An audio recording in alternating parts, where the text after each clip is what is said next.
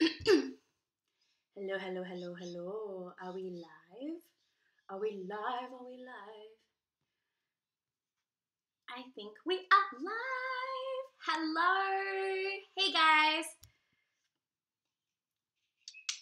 How are you all? So, just as a forewarning, I have been sick this entire week. So, if I go off into a coughing fit, I have tried to take medication and my body just does not listen. So, just letting y'all know right now that might happen. So, yeah, excuse me if I'm like clearing my throat and stuff.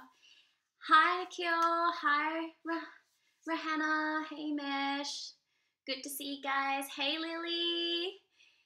Hey, Nyanko. Nyanko? Nyanko? Oh, guys, I'm like the worst name pronouncer out there. What have you all been up to this week? I will give you a really quick breakdown about my week before we launch into things, especially as we wait for more people to join in on our conversation today, which is basically about analyzing argument, but part 2, because we didn't get through enough last time, and it's a section of English that a lot of people struggle with, so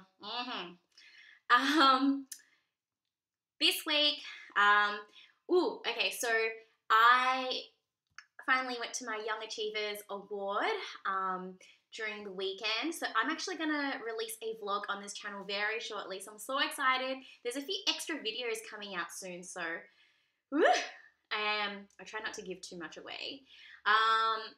What else did I do this week? So I was sick the entire week, which meant that I didn't actually do that much. Just slept and worked and slept and worked.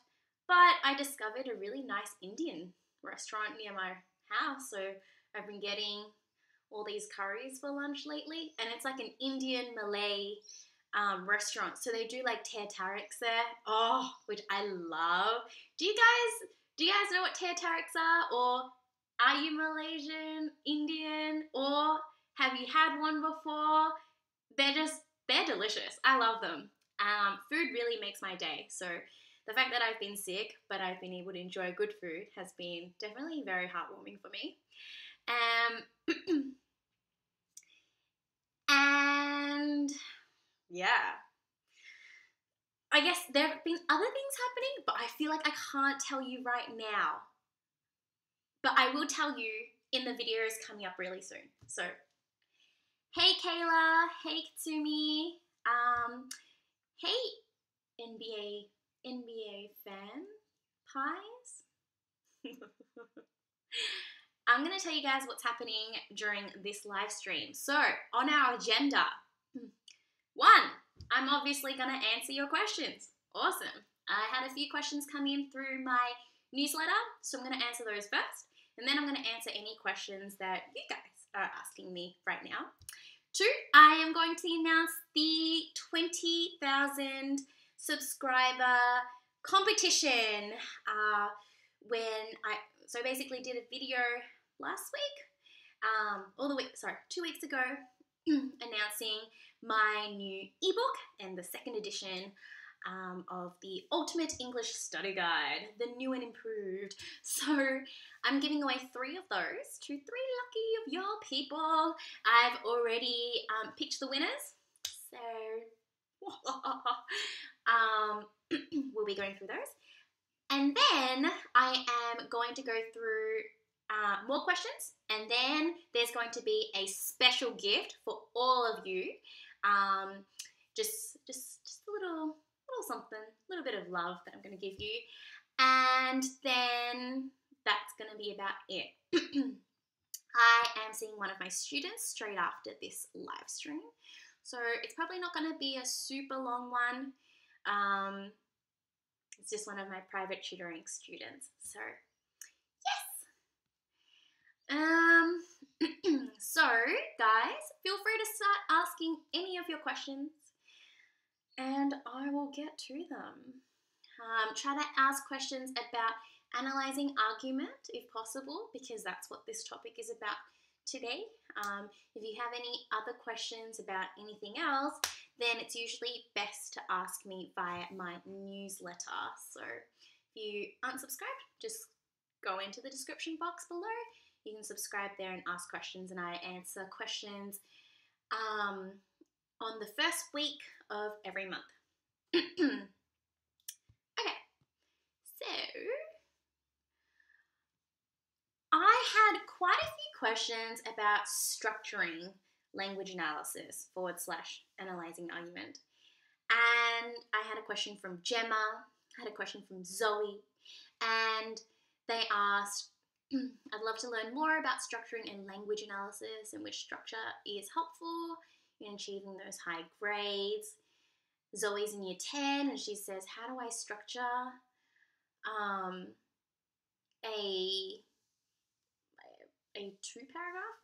I don't know. Sometimes when you guys send your questions through, I don't know if they're like typos or maybe they're not enough details for me. But I'm going to assume just like if I tell you about essay structures for analyzing argument, then it's going to answer your question. So I'm definitely going to do a full video on this at some point in time. But because I know a lot of you have your SAC very soon, I will just go ahead and ask you, go ahead and tell you today. So basically, I thought I needed a whiteboard for this because I just don't think it's going to work any other way. Okay, let's see how this is going to work. Basically, when it comes to analyzing argument, there's like 3 main ways you can go and approach your essay. The first way is, can you see this?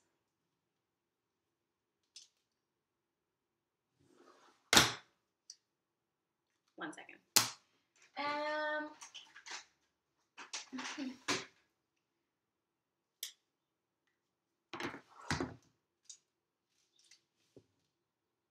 little bit better. The first way is basically something called block. Your block method, right?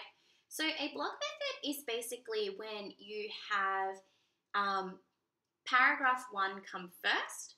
Sorry, your first article in the first body paragraph. Oh man, why are these so bad? I didn't realize it would reflect the light. That's my bad.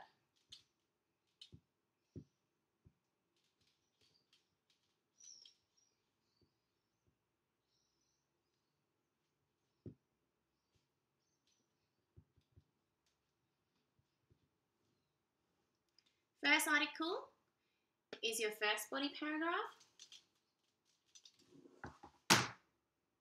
I'm sorry. I tested that marker before and it seemed okay. But now it doesn't seem quite as okay as I imagined. And that's my fault. Let's try this color. Second article,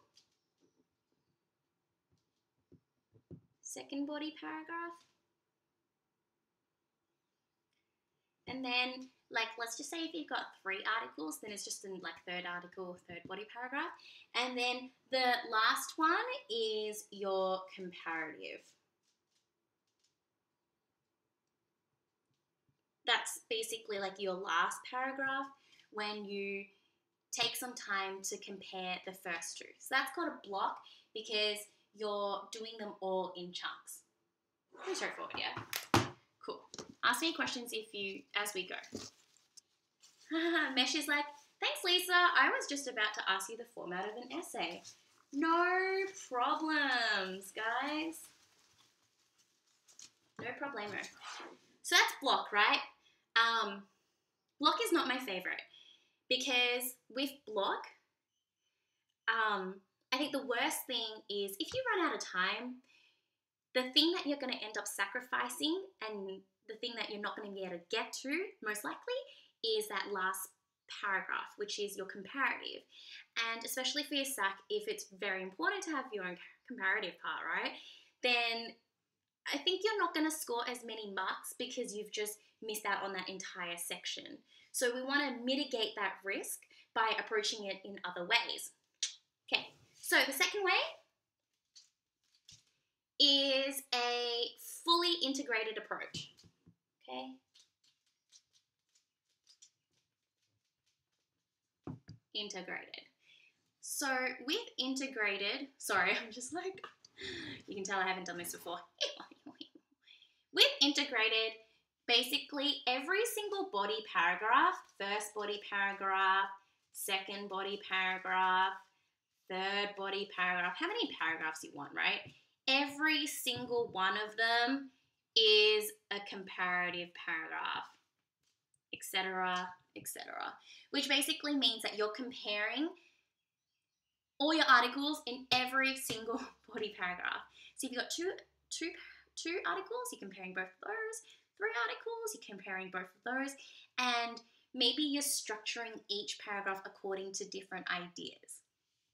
Am I a fan of this one? No. I just think it's like unnecessarily hard, to be fair. Okay. So then my third one, which is my third and personal favorite, bridge.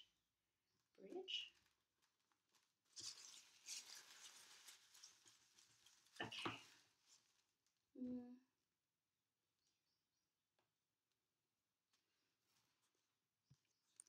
One secky wacky.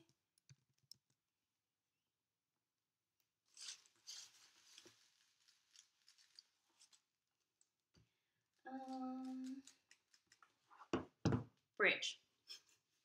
Okay, so what happens here is the first part of your essay, okay, let's say that first body paragraph might be about Article 1, okay? Then your second body paragraph is going to be a comparison.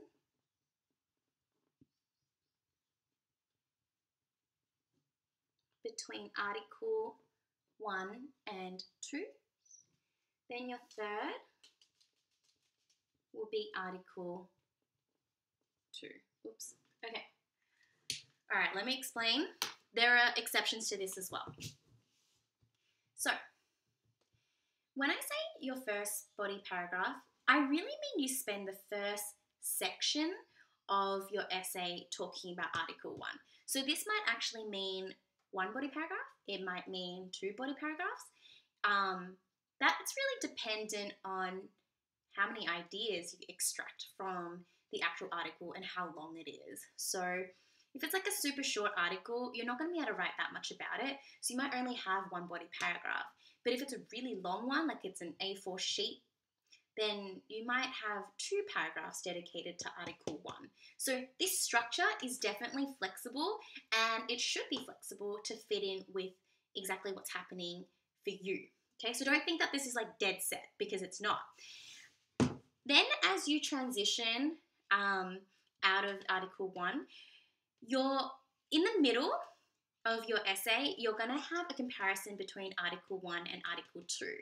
So basically, this is why this thing is called a bridge, because this bridges your discussion between Article 1 and Article 2. It's like a nice kind of, oh, we're slowly moving into Article 2. Then once you've made a few comparisons, in the last part of your essay, you can spend time talking about Article 2 on its own. The reason why I like this method is because it mitigates the risk of you potentially not talking about the comparison at all if you leave the comparison to last. This way you're doing it in the middle and you get it over and done with, right? And it's also a smooth transition. Like, to me, this makes a lot of sense because it flows. You're not just kind of like jumping from Article 1 to Article 2 and then doing a comparison. Like, you're naturally progressing through your discussion. So yeah, I hope that kind of makes sense. Good luck for your sack, Andy. Got a sack this Wednesday. So this is like this is only for if it's comparative. What if it's like 3 paragraphs, right? So if it's 3 paragraphs, you just kind of like extend it a little bit more. This is still the same, okay? But you tend to have more body paragraphs when you are doing 3 articles. Comparison between article 1 and 3 and 2 and 3. Okay. Sorry, I'm just like trying to move it out of the light for you guys. And then, so this is basically like what's left over. You've already compared 1 and 2, so now you're just going to compare 1 and 3 and 2 and 3. And then 5th body paragraph is article 3. Like that. Okay? So, yeah. Like, I personally try to keep the structure as simple as possible so that I can focus on what's important, which is the actual development of the ideas and analysing how it persuades, right? Let me know if you have any follow-on questions. Cool. So, moving on. Zoe's extra question was, what happens if I have a longer analysing argument response? So I feel like I might have kind of answered this already as I explained. But basically, again, if, let's just say, Article 1 is a really long one, then you might just spend more paragraphs on it. That's it. I explained in my previous live stream that I like to base my paragraphs according to ideas that are generated from the article. So this actually moves into a follow-on question by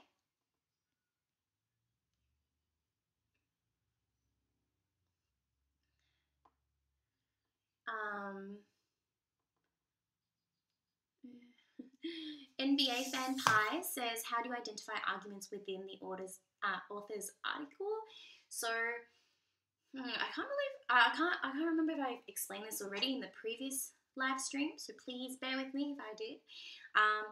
Basically,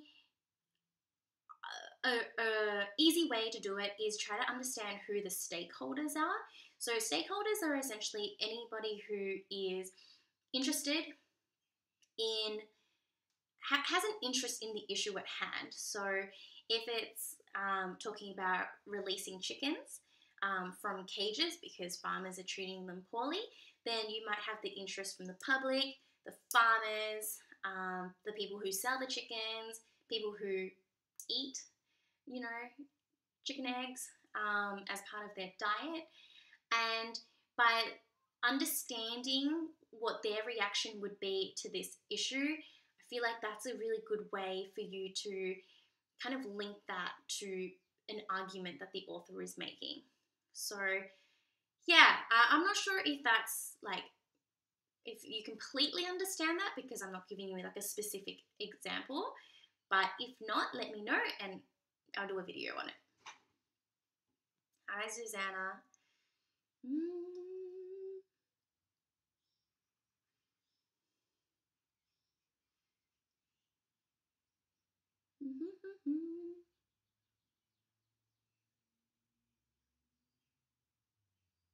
Okay.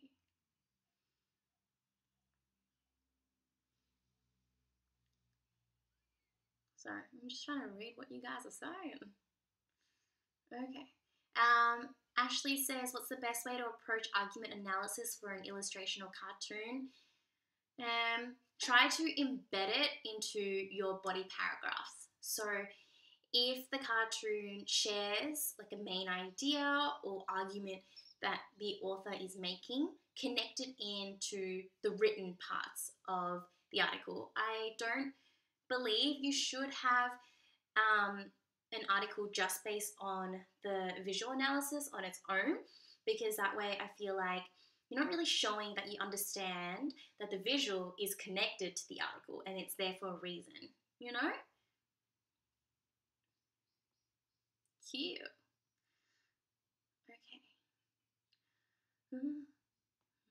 Who's been addicted to Ariana Grande's No Tears Left to Cry? Because I have been. Even though the first time I heard it, I was like, meh. Now it's in my head all the time. Hi, Amaya. Okay.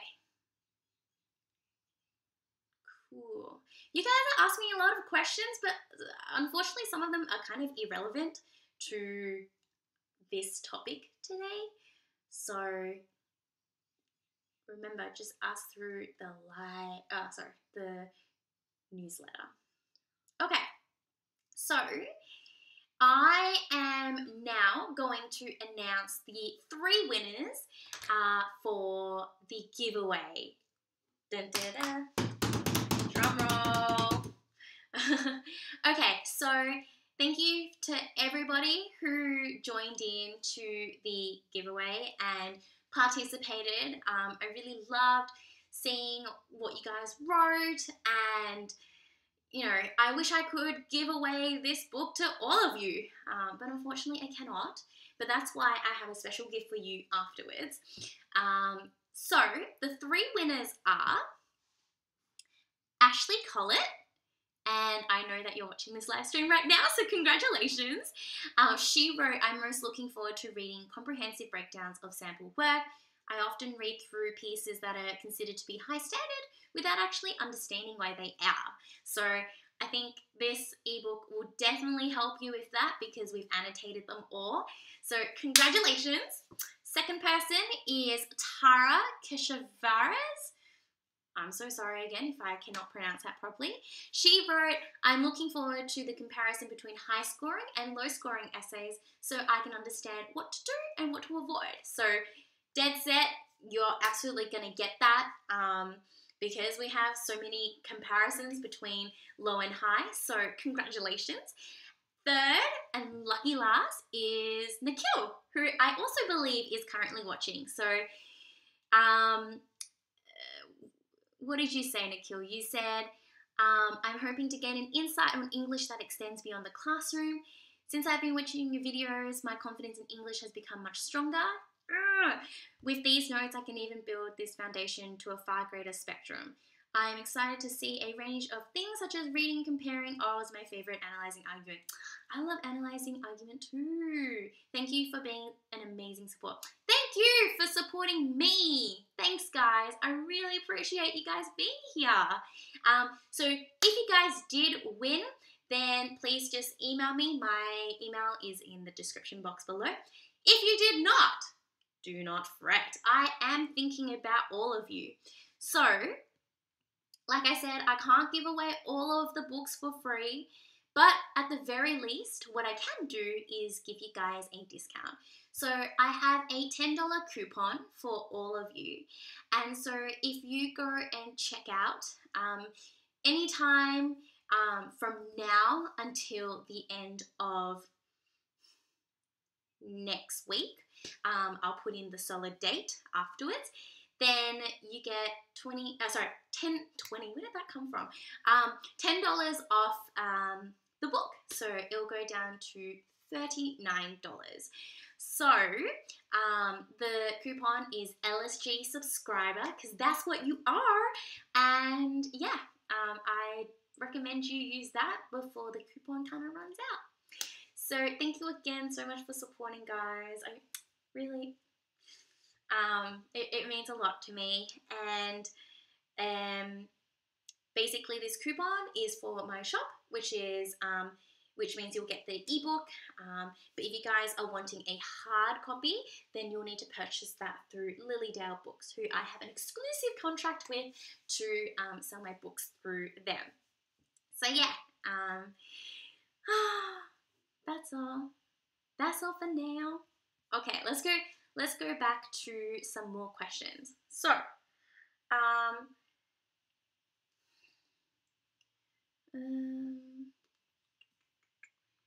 can't stop now. Oh wow, that was terrible. Susanna says, I've been doing well in my language analysis. Thanks to you, it changed my life. Oh, thank you. Thank you so much. Look, language analysis or analyzing argument is honestly my favorite part of the course. I feel like for me, it took such a long time for me to actually get how to do it. And when it clicked, like I still remember that feeling when it clicked. And, you know, to this day, I want the same thing for you guys. And every time I teach a student, whether it's privately, one-on-one, or through workshops or live streams like this, I just know, like, when I see those brightened eyes and, like, students just get it, I'm like, hell yeah, you got it. Yes, you did. Okay. Mesh says, Lisa, is it okay to have more than 4 body paragraphs?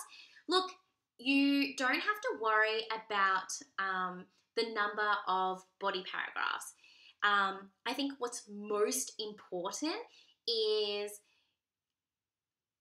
like the fact that each body paragraph is a different idea and that they're important ideas you want to talk about, you know? So some people might have 3 body paragraphs for analyzing argument. Some people might have 5. And it doesn't matter. Obviously, the 3 are going to be longer.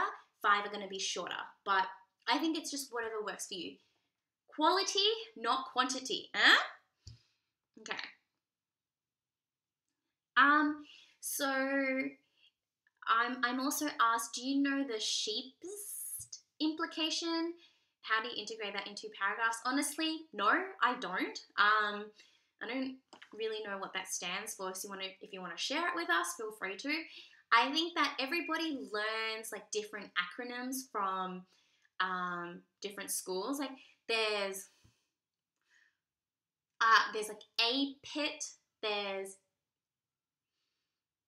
ABC, there's TEA, there's TEE, there's XYZ, and now there's sheeps.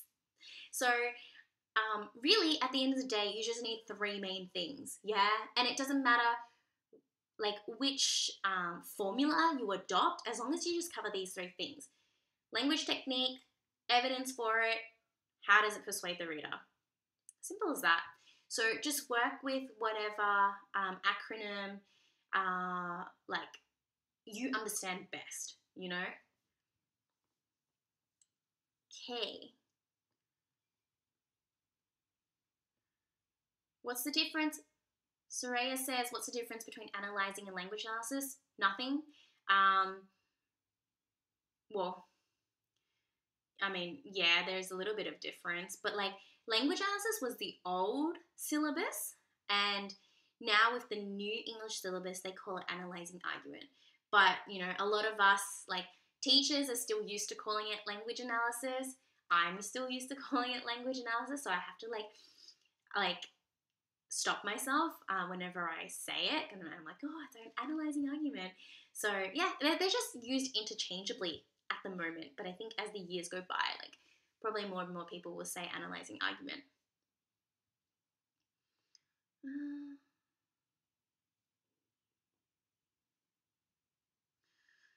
Exley's like, it's Friday night and I'm essentially doing English homework. I could be playing Fortnite. I know. It is Friday night and I could be out there partying. I don't know. But here I am with you guys. No, but I want to be here, so maybe that's the difference between us two. Okay.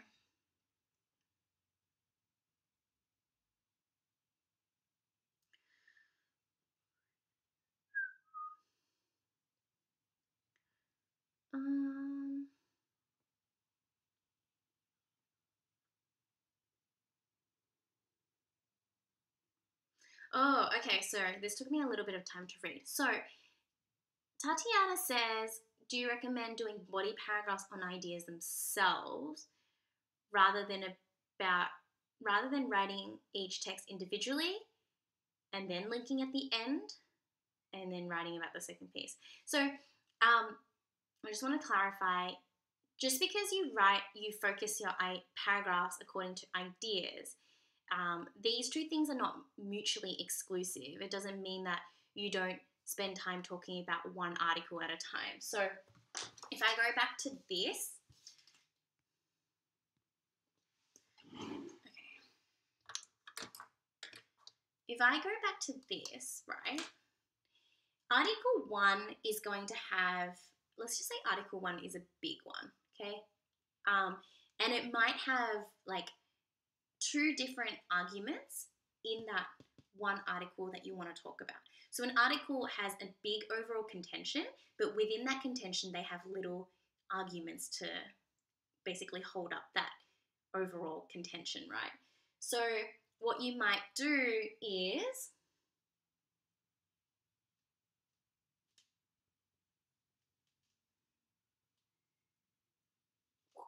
okay, is that even clear?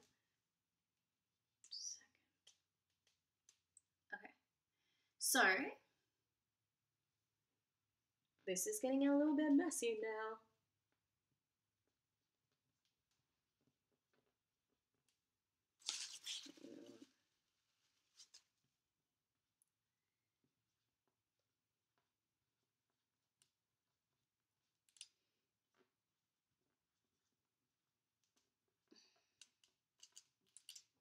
Okay.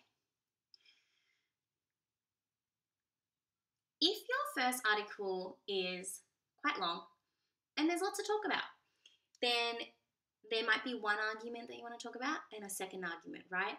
But you're going to split them up into the first body paragraph and the second body paragraph. But they're both going to be Article 1. Does that make sense?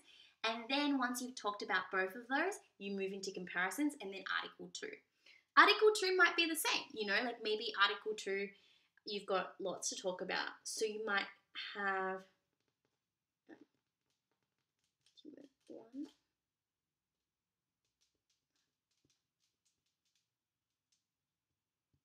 I hope this is okay for you guys. I feel like normally when I write this out, I kind of write it out in a much clearer way, but being that this is live, I think I'm a little like,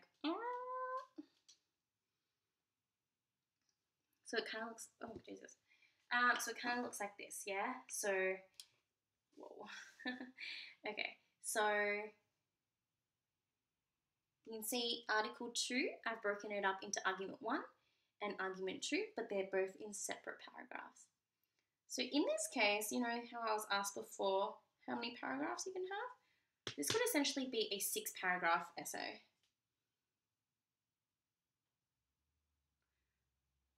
But this is like, yeah, this is definitely more on the extra end, you know, like, do you tend to have more than 6?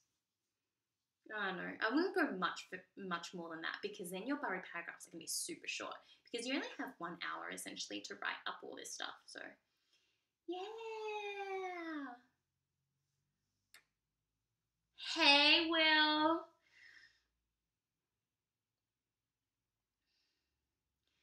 Susanna says, one of my weaknesses in essay writing is writing really long sentences. How do you avoid writing long sentences? Girl, the answer's simple. Stop doing it. Stop writing long sentences. That's it. You know, sometimes I find that when you are writing long sentences and it's super convoluted, just take a step back and don't be afraid to have shorter sentences. Like, it's not a bad thing to have a short sentence. Quality over quantity. Do you know what I mean? But practice being concise, read out loud, try to understand whether or not you can get rid of little words that you don't necessarily need, and potentially it's a matter of improving your vocabulary so that instead of saying something in 5 words, you can say it in 1 word. So I've done a few videos on vocab, so just, you know, search it up on my channel. Good luck!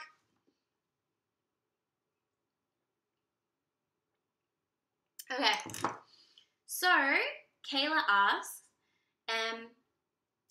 how can I go into more depth with my paragraphs rather than just copying the article's information? Great question. A lot of people struggle with it. I think, wow, what's a really concise way and clear way for me to articulate this? So a lot of students tend to like quote what's there, and then they'll just explain what the article is talking about. And you have to be really strict on yourself not to do that. One way that I ensure that I am saying something new is saying something that is more reading between the lines. So what is not already in front of your face, okay? Should I give you an example? Okay, let's just say, for example, there's this sentence here, okay? Unhappiness is endemic in affluent societies. Now, endemic means like disease. It's like spreading. It's not good for you. So essentially this article is about like how you can't just focus on money to make you happy. And it's saying that in rich societies, unhappiness still exists despite us having lots of money, right?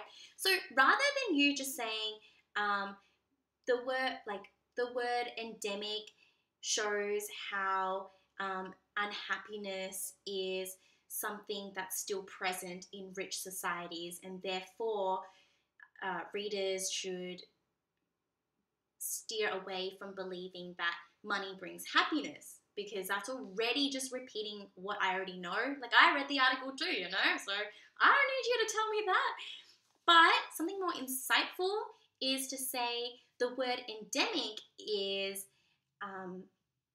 it likens unhappiness to a disease, as though it's something that is spreading and something that is spreading and, oh, I just had it and then I just like, it just flew away. It's a disease that people are struggling with, and therefore encourages readers to steer away from believing that money can buy you happiness, because you may also end up suffering from this disease. Does that make sense? So like, that is something that I interpreted myself. It's something unique that came to my head, and I thought, okay, how could I explain this in a way that isn't already just in your face? So hopefully that helps. Oh no, I'm coughing, guys. Okay.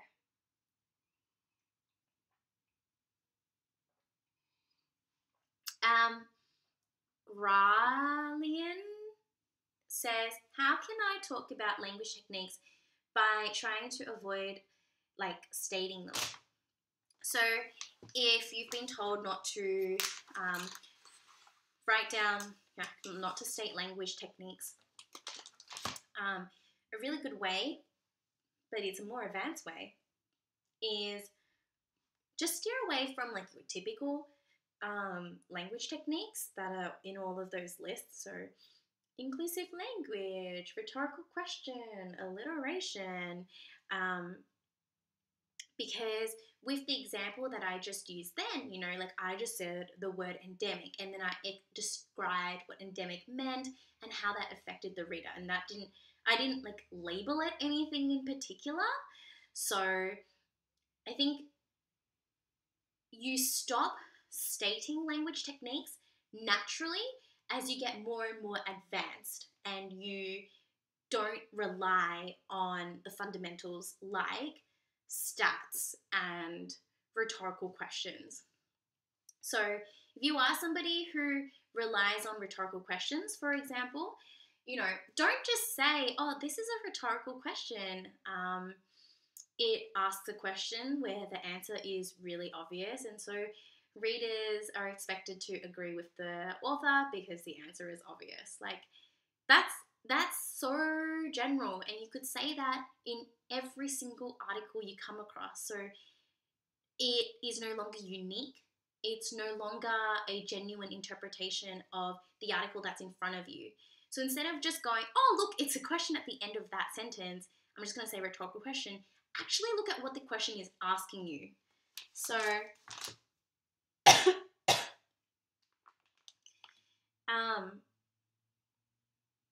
Okay, so in this one, right, this is the one about how there's more to happiness than money. And then it says, where can one find lasting happiness? Question mark. Is it found in good health? Question mark. So rather than me saying, oh, it's a rhetorical question, blah, blah, what I'm going to say instead is the idea of good health as, oh my God, I'm so sorry, guys.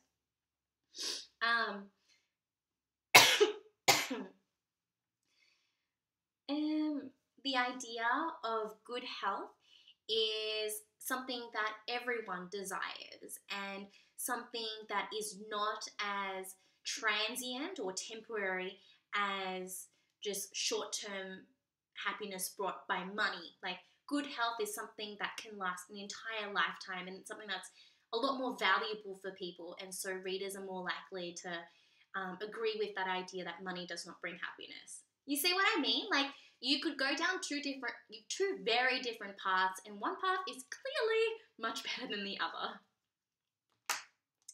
Marty says, Melbourne's weather got you. Yes, I know. But also, because I went out last weekend and I went to the awards night, which will be in my vlog, I think I just I celebrated a little bit too hard and did not get enough sleep. So I blame me for a lot of that. Okay. So Umut says, I tried the integrated approach, but my teacher said to use the block approach. Her reasoning is it's easier to identify arguments in an exam situation, and examiners find it easier to follow. Look, I think it's totally up to you guys, like which one you prefer. I think that as educators, like whether it's your teacher, your tutor, me, or like whoever else you've talked to, if you're gonna hear lots of different opinions about all the different essay structures, and I think at the end of the day, the best thing for you to do is get exposed to all the different ones out there, but decide which one works best for you. So try them all, but find out which one's easiest for you. Like, okay, your teacher's reasoning is that it's easier to identify arguments, but is it for you? You know what I mean? And if it's not for you, well, then maybe you want to go something else. If it is, sweet, do what your teacher says. But I think at the end of the day, you kind of make the decision. And I totally support that. Like, I don't shove anything down my students' throats. So, yeah.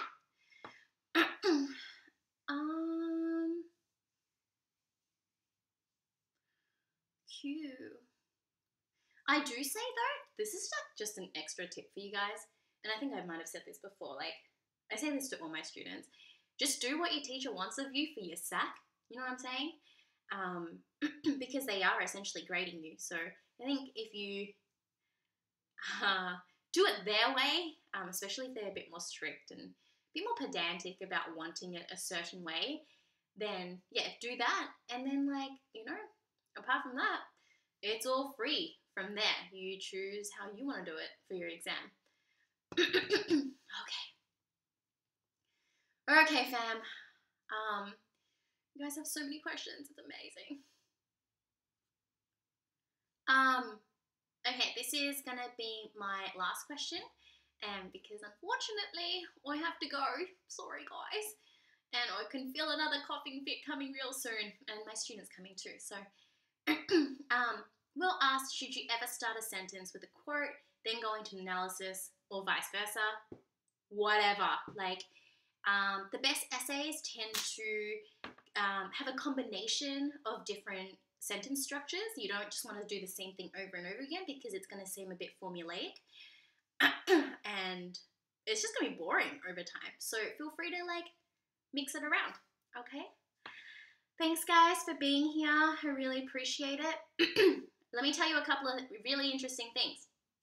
I'm going to release a video on Sunday, 2 days from now, and it's been a project that I've been working on. I'm really excited to share it with you guys, so stick around.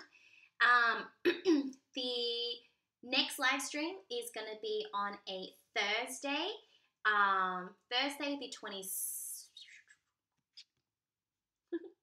Thursday the 28th at 5 p.m, which is reading and comparing, which is really exciting because I know that that's kind of like the next big sack that's coming. So that'll be in June, and it's also before your school, like the term finishes.